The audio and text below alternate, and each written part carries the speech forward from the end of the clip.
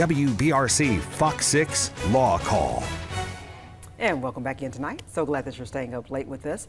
Before we go to our viewer email, you have a special shout out that you'd like to do. I met the most wonderful lady today. Lamford Johnson was her name, and Tammy and I were out shopping today, and we met her, and she said she watches Law Call every Sunday night. Awesome. And I thanked her for that, and we thank everyone for watching this show. Yes. We wanted to say a special shout out to her. That's and great. Thank you to her. That's great. You know, look, it's 10:30 at night on a Sunday. We get it. So for folks to stay up late, like Ms. Johnson, we want to let you know how much we appreciate it. So thank you all so much for tuning in with us. You know, tonight our topic is personal injuries, and we're actually going to go to a viewer email. This one coming from Matt, who has a really good question for us tonight. He says, I was involved in a serious automobile collision while I was traveling for work. It happened 6 months ago, and I still haven't completely recovered from my injuries.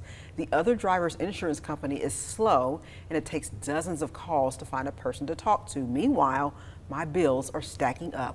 What can I do? Well, Matt must be psychic. Heard us talking about this and knew it was coming up. But we addressed this a little bit earlier. Use that medical insurance. And this is the exception. Oh.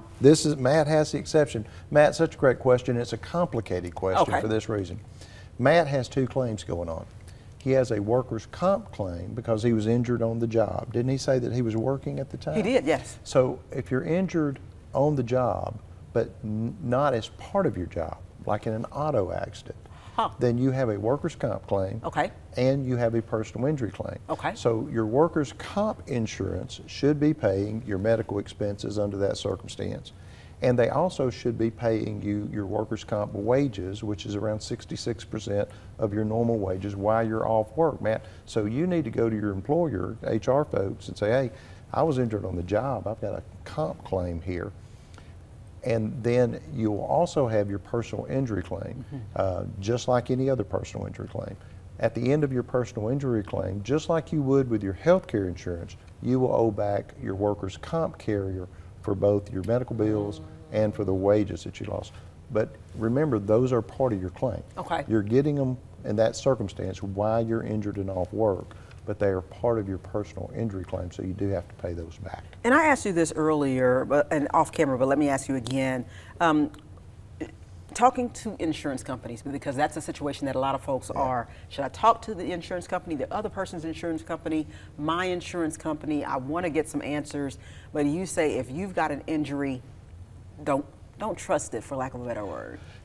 The best way that I've found to explain that is this, Melanie. When you have a claim of any kind, a homeowner's claim, a roof claim, a personal injury claim, a slip fall claim, you are in an adversarial position with the insurance company. Even if it's your own insurance company, you're in an adversarial position, and you are dealing with someone who is a professional in claims. And most of the time, my clients aren't professionals with claims or with insurance companies. So be very, very careful.